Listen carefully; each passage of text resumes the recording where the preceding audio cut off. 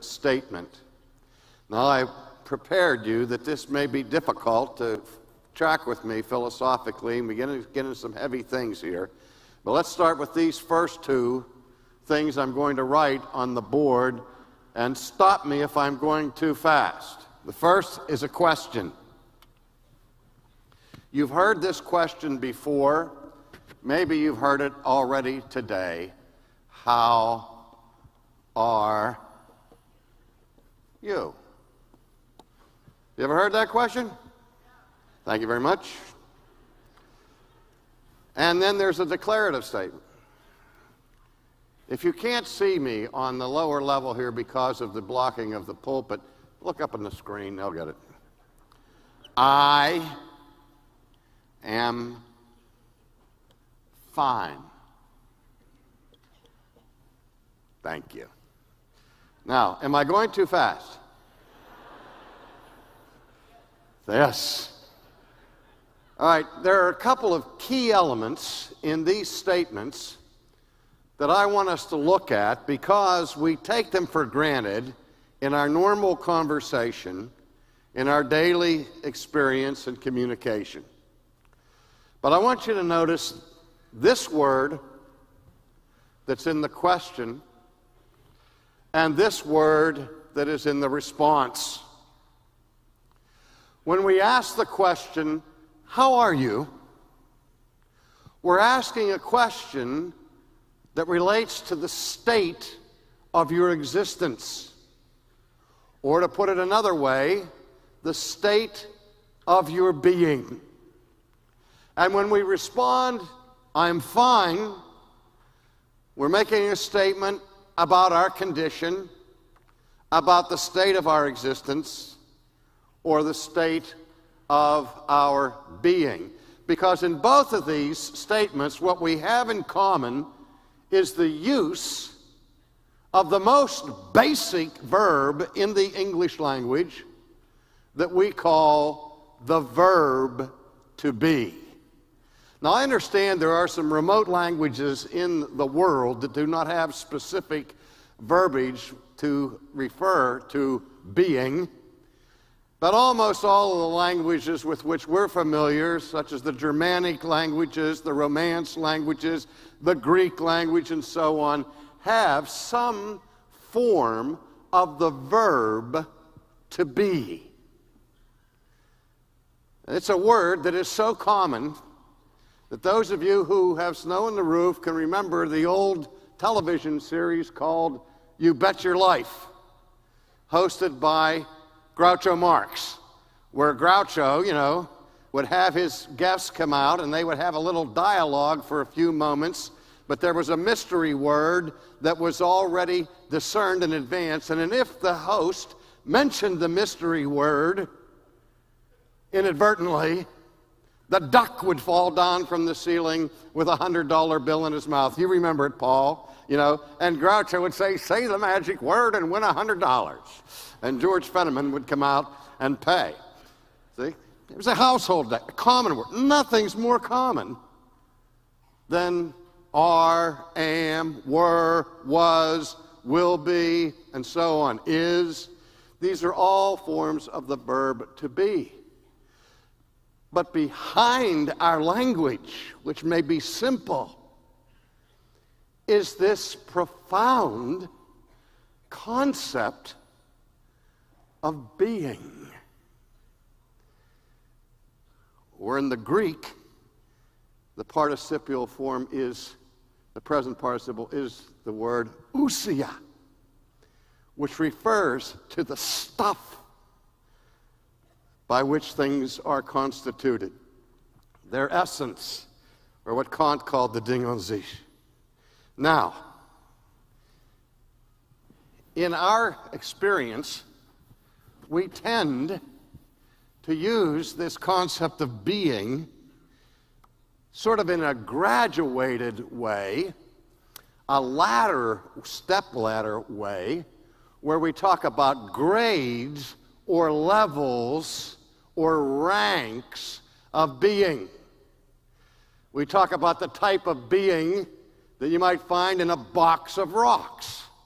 My son-in-law always says to me, well, not always, but sometimes says to me, Pap, he says, you're dumber than a box of rocks.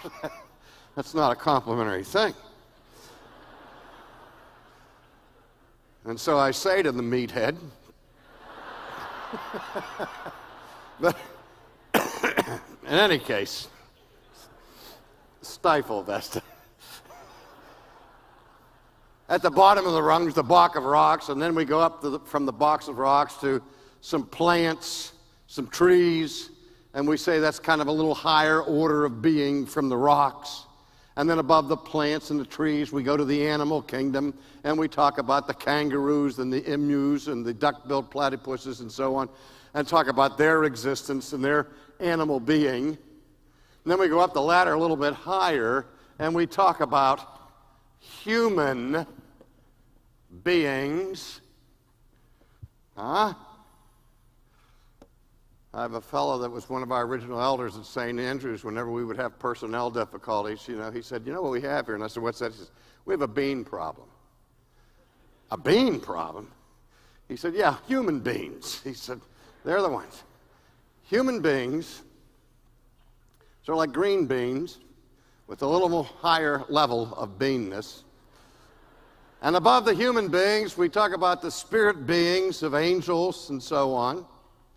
And then in our vocabulary, we go to the top of the ladder, and we speak then of the supreme being. Now, I've gone over this before in previous Ligonier conferences, but we need to go over this again and again and again until we get it right. That this suggests that there is such a thing as being, of which all things in reality participate in one way or the other, and that the difference between God and a box of rocks is just a matter of degrees. We see that the difference is found in the qualifier for being, in this distinction between human beings and supreme being. But, beloved, the difference between the supreme being and the human being is not the difference in the adjectives. It's not the difference between humanness and supremacy. The difference really is in this word, being. Because if ever there was a misnomer in language, it's to refer to rocks and trees and flowers and monkeys and people and angels as beings. Because in the strict sense, no one of us is a being. Now, to follow that, I want to go back into the past, do a little refresher course into ancient thought, where the ancient thinkers of philosophy before Socrates and Plato and Aristotle appeared on the scene, these ancient thinkers were probing the deepest questions of the pursuit of truth that human beings could be engaged in. They were searching for what they called the arche principle, or the principle of ultimate reality. That transcendent metaphysical truth that would explain all other truth. They were looking for a transcendent unity that would make sense out of all of the diversity of this world. And we remember the impasse that took place between two of the great philosophers prior to Socrates, Parmenides and Heraclitus. Parmenides' works do not survive intact, only so far as there are vignettes of his thinking that are quoted from some of his essays and from some of his poems. And of course, the most famous philosophical insight that comes from the pen of Parmenides is the affirmation, we'll write it up here so you won't ever forget it,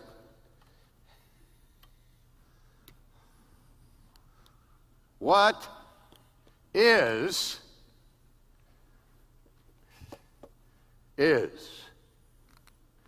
Now, he wasn't the president of Greece.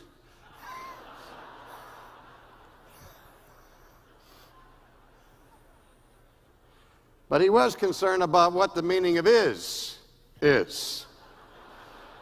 And he said, whatever is. I'll never forget the first time in a college classroom when I was a student, and the philosophy professor there introduced us to Parmenides, and he wrote this same line on the board, whatever is. And I chuckled, out loud. I said, this guy's famous. All he ever did as far as achieving philosophical brilliance was he learned how to stutter. Whatever is. Big deal. And yet, I have to say to you, there is no philosophical concept I've ever been exposed to in my life that has driven me more often and more deeply to contemplate than this affirmation by Parmenides, which simply means for something to exist, there has to be being. Now, his counterpart, Heraclitus, challenged this and said, nothing is. There is no such thing as pure, absolute being, because everything that we observe in the world around us, every dimension of our experience, every object of our knowledge is given to change. For Heraclitus said, everything that we experience is in a state of flux. The only thing constant is change. And his famous metaphor was, you can't step into the same river twice. Why not? Because if there's a river flowing through, and I step my one leg into the river, by the time I move the second leg, the river has moved on. And so the water I plunge my second foot into, it isn't the same water that I plunged my first foot into. Not only that, but at an infinitesimal level, the bed of that river has changed, if only a few unseen atoms have been rearranged. And not only that, not only can I not step into the same river twice, but the I who is stepping into the same river twice is not the same I that was stepping in it a moment ago. I am not the same as I was when I stood up here a few moments ago and talked to John and Roger. Because if nothing else has changed since then, I'm 5 or 10 minutes older and grayer and tireder and a few other things. If anything defines human existence or the existence of anything creaturely, it is change, impermanence. Even that rock under the blowing of the wind and the shining of the sun and the grains of sand that blow across its surface over eons of time begins to erode and manifests change as it returns to the dust. And so, instead of the concept of being, what Heraclitus substituted was the concept of becoming. So we have to distinguish between that which is in a permanent, eternal, non-changing, non-state of flux being, must be distinguished from anything that manifests the characteristics or the attributes of becoming. For the ancient Greeks, though they weren't embracing the doctrine of the biblical God, nevertheless they got some aspects of God right.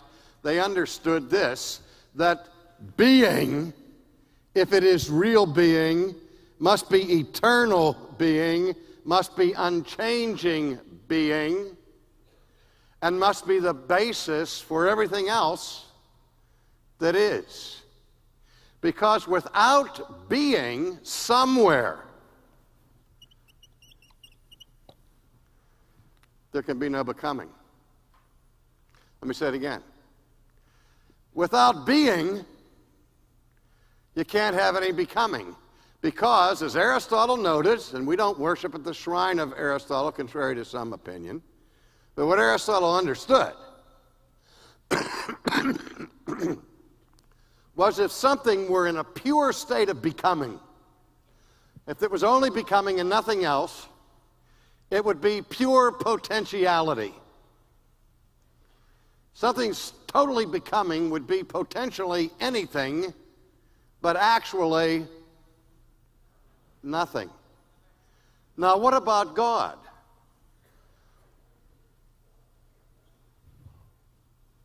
When I was in the 6th grade, I played in a baseball league that went up and included 10th graders.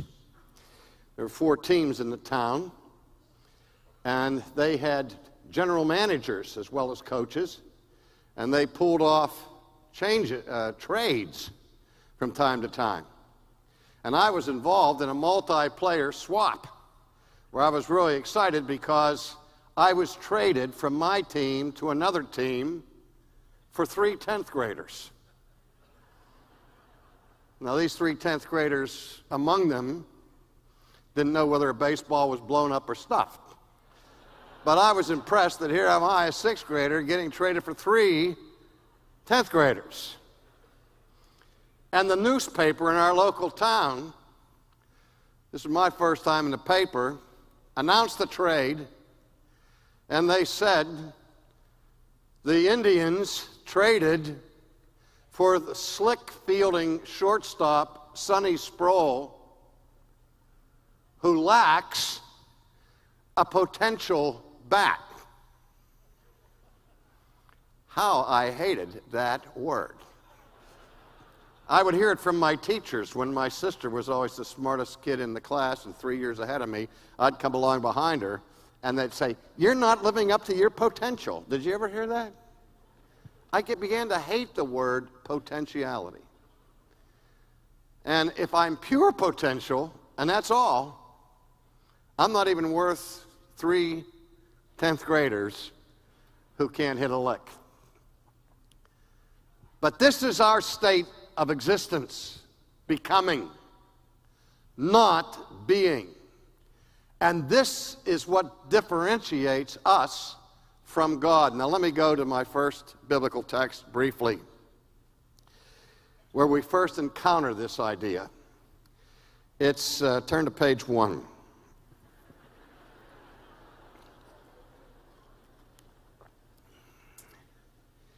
In the beginning, God created the heavens and the earth.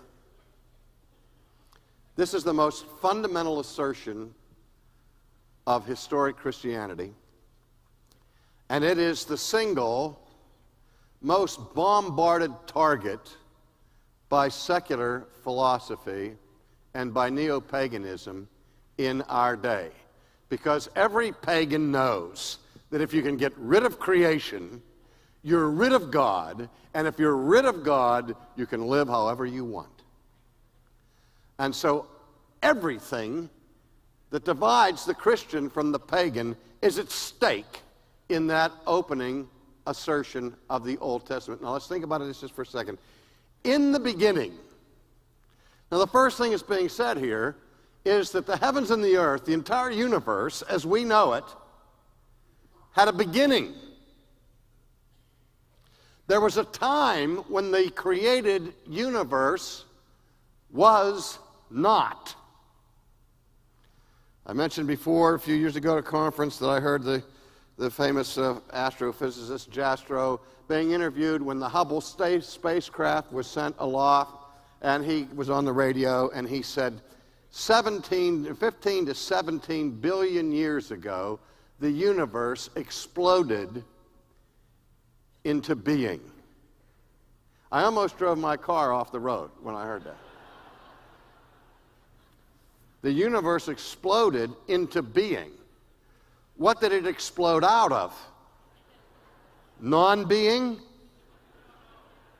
Let me also add to this, several years ago, I had the opportunity to have exchange correspondence with Carl Sagan.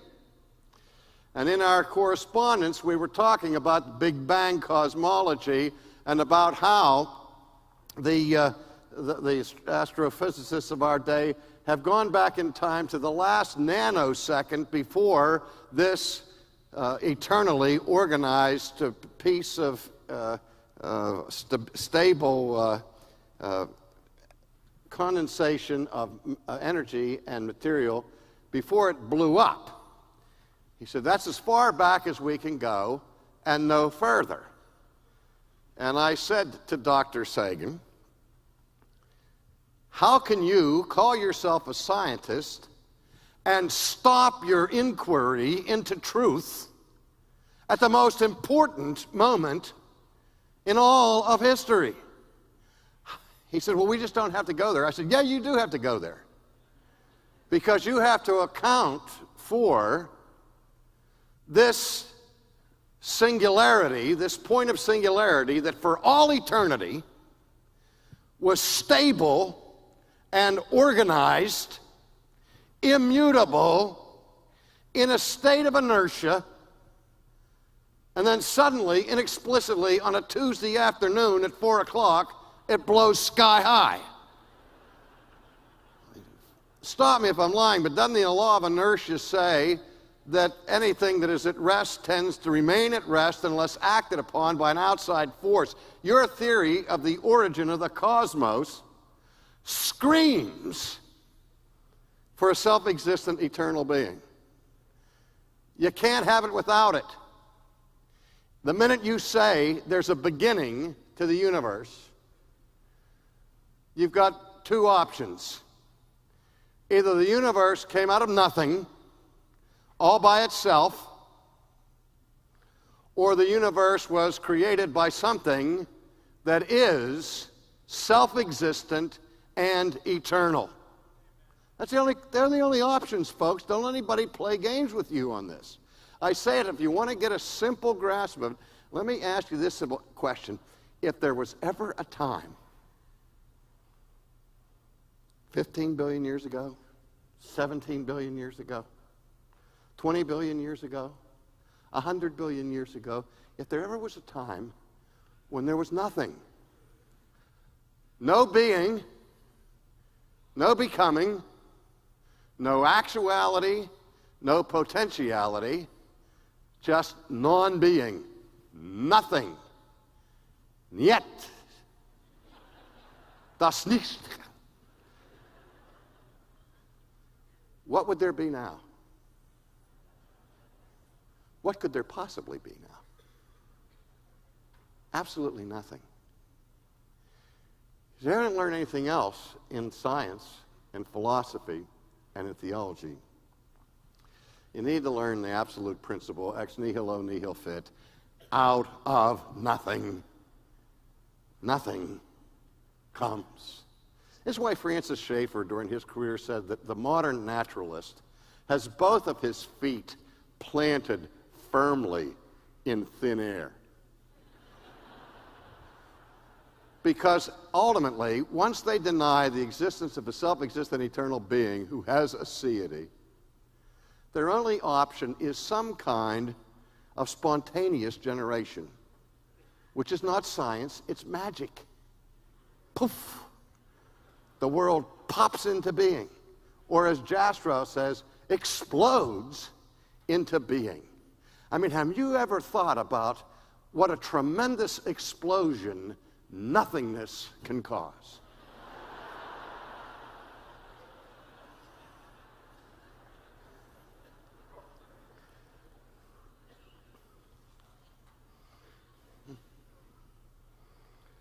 It's like the philosopher or the scientist who won the Nobel Peace Prize taught out, or science and physics who taught out in the West Coast, wrote an essay I read several years ago where he said, the day has arrived in modern physics where we can no longer speak of spontaneous generation, things popping into existence out of nothing on their own.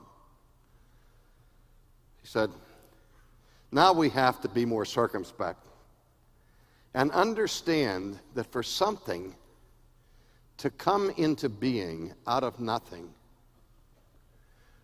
requires an enormous period of time.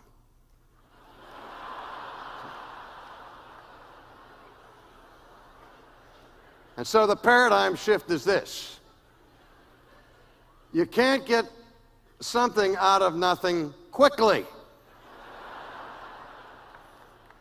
But if you just have the patience and you wait long enough, gradually, inexorably, this nothing will be able to do something.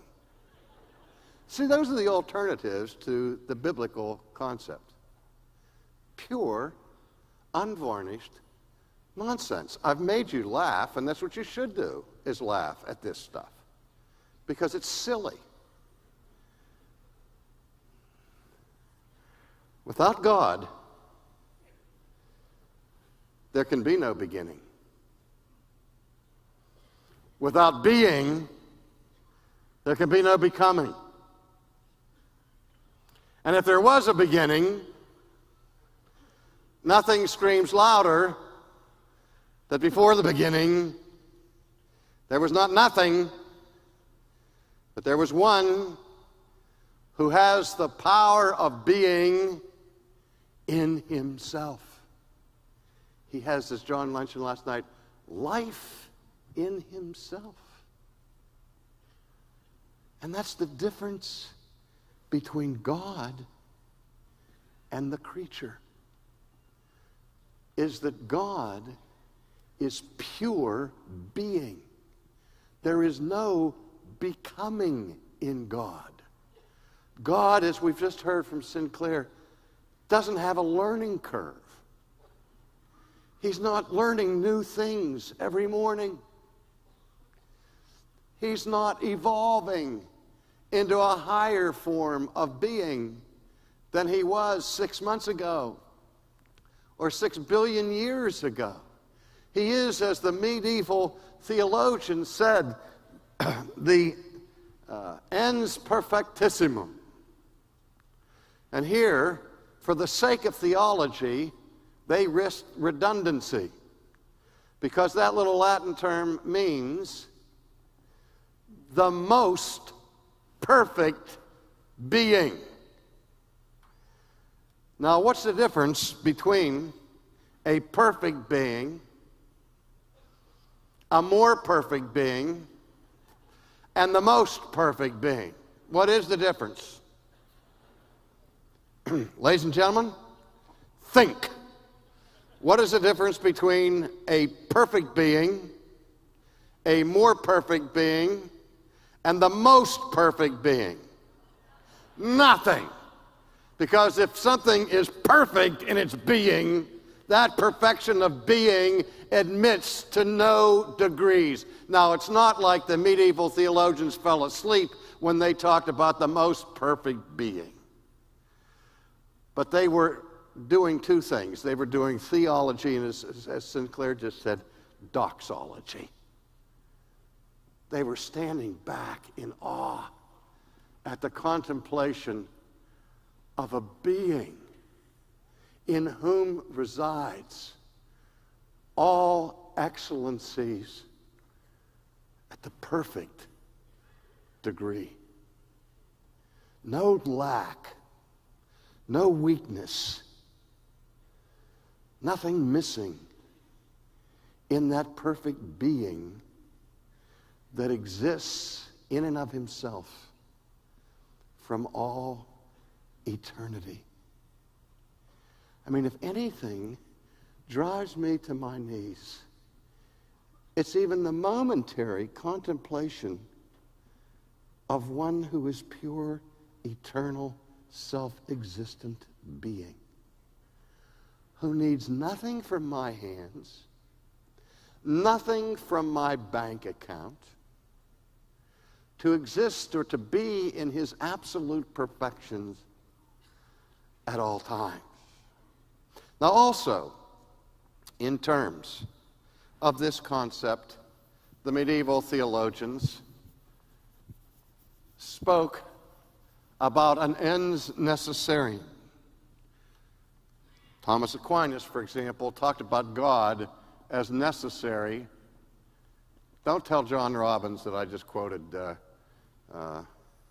Thomas Aquinas, or he'll pour Aquinas's oil all over my head forever.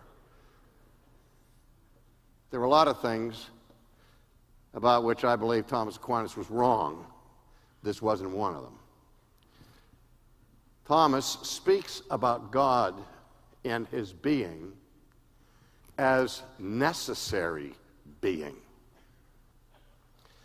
Now, the way in which the theologians of that period spoke about the necessary being of God was twofold. It had two particular reference points to it. In the first case, I'm trying to find another text that I'll get to in a minute. It's in here somewhere. It's in the New Testament. There it is. In the first case, what Aquinas and others meant by necessary being is this: that God, as eternal, perfect, self-existent being who needs nothing from us for his continuity of existence, has necessary being in the sense that a self-existent, eternal being cannot possibly not be. Any being that is pure being, by necessity, is eternal, has being in and of himself, derives his being from nothing outside of himself, can never be confused with a creature, because the thing that defines us, as I say, is becoming, or as Sinclair was laboring this point about middle knowledge. I hope you really tracked with him on this middle knowledge point. My wife sure did. We walked out of here for a minute, and my wife was beside herself. She's beating herself in the chest, and she says, "Oh, I can't stand this." To think about the omniscience of God, the omniscience of a self-existent, eternal being who has nothing new to learn. He knows all the contingencies of a chess match, but he knows nothing contingently. God has never said, maybe it's going to be this, or maybe it's going to be that. I have to wait and see how it all works out. No. He is from everlasting to everlasting, and his self-existent eternal being includes within it the perfection of his knowledge, of his power, of his holiness, and all the rest of his attributes. But me, you notice how I'm doing in this thing. I can't go from here out the door without having a lady on both arms keeping me up so I don't fall flat on my face. You know why? Because I'm fragile. Things changed in the back of my head a year ago. I might fall down at any second. You know why? It's because I'm a human becoming. And I'm becoming older and weaker, right? And so on. But God doesn't go through that. There are no contingencies in his being. There's no might have been in who he is. He is from everlasting to everlasting, pure being, perfect being. And as a necessary being, he never has to stop and tie his shoe.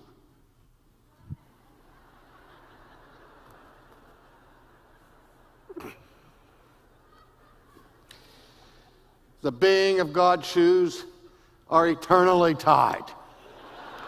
Okay? Now, the first reference for this necessary being is this, that God is, if I can be technical for just a second, if you can't get this, Roger will help you, that God's being is ontologically necessary. That is, a self-existent eternal being who is dependent upon nothing for his being, derived from nothing upon his being, has no contingency in him, cannot not be.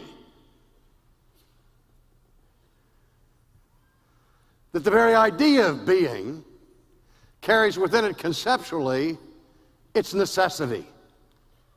Because that which is always what?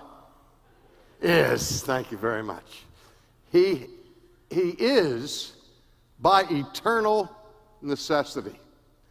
That can never be said of any creature. There was a time when you were not. There was a time when I was not. There was a time when the universe was not. But there never was a time when God was not. Because God cannot not be.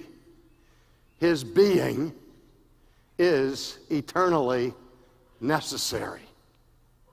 And so that's one reference in which we speak of the being of God. The second one is this, that God's being is necessary not only in the ontological sense, but his being is necessary in the logical sense.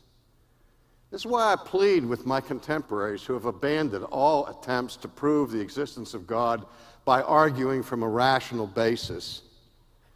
Why give up these unstoppable arguments that the church has deposited in her faith throughout 2,000 years? That not only is God's being ontological necessary, it's logically necessary. That logic demands that you affirm the reality of a self-existent eternal being, as I said a moment ago, because without that, nothing could possibly be. People say, can you prove to me the existence of God? And I say, yes. And they say, how? I said, by this pen. It's all it takes. If this pen exists, then God exists. Unless this pen is God. But if anything exists, something has to have the power of being within itself, or nothing could exist. Is that clear? That's all it takes. Again, if there was ever a time that there was nothing, what would there be now? Nothing. What could there be now? Nothing, thank you very much. But if anything exists, something exists that has the power of being within itself. If anything exists, if there's any becoming, somewhere along the way, there has to be being. Because without being, there can be no becoming. And that being that is the ground of all existence, which may have been true for Aristotle, but it's even more true for Christianity, is the Creator God who is from everlasting to everlasting, who has the power of life within himself and the power of being within himself.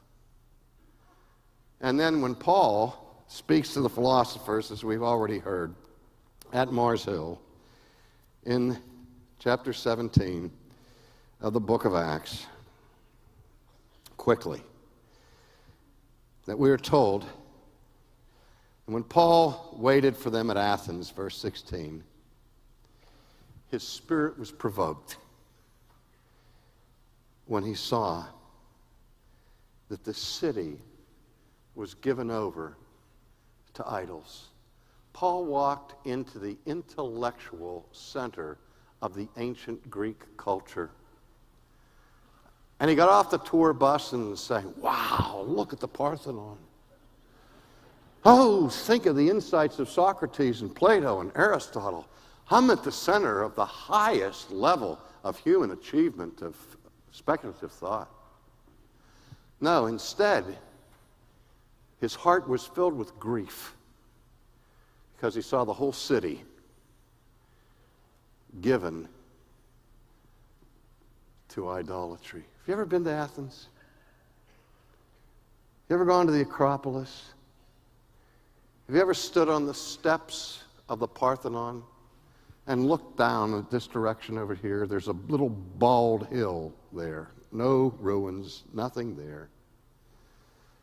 But it's haunted.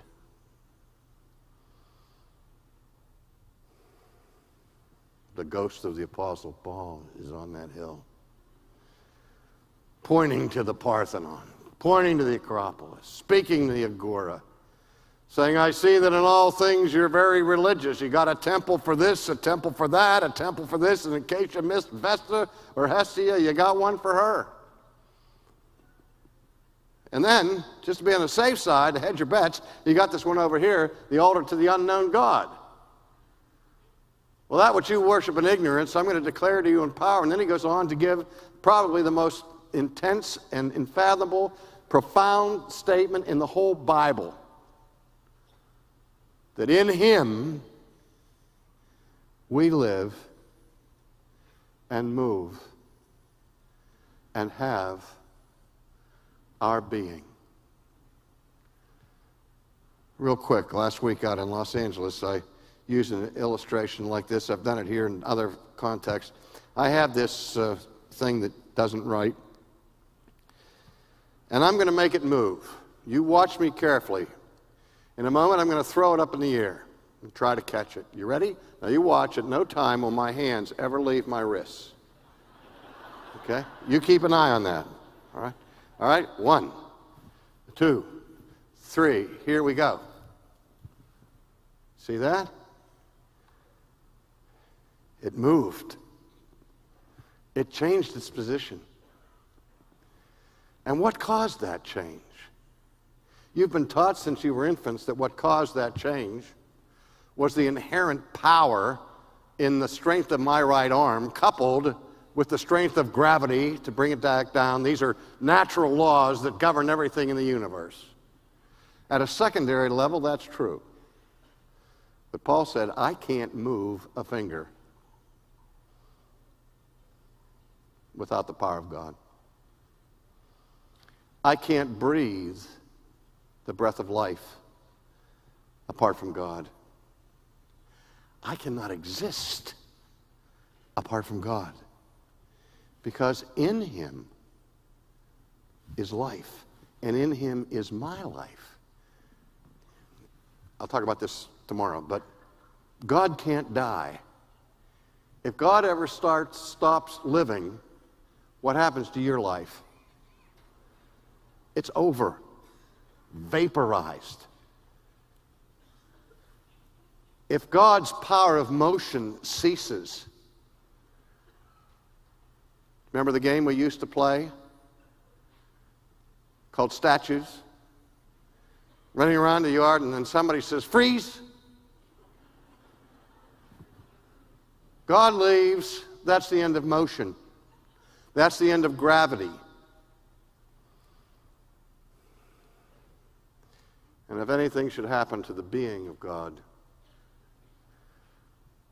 human becoming becomes potentially everything and actually nothing as we disappear from the face of the earth.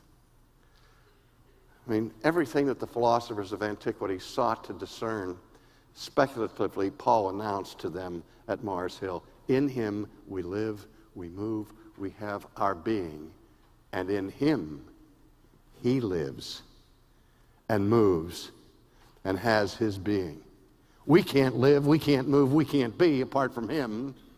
But before we were, he lived and moved and was, because he has the power of being in himself. And that is the transcendent majesty of who he is. You know, we idolize people in the realm of becoming who reach a higher level of potential than others competitively.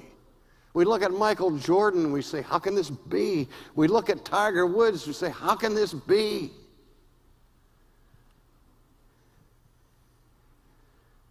And we're still at the level of becoming. We're still at the level of creatureliness. And we tend to think how great we are until we turn our eyes to heaven, to the one who is from everlasting to everlasting. We owe him whatever participation in being we have. And as creatures, we owe the one who is not a creature the glory of the perfection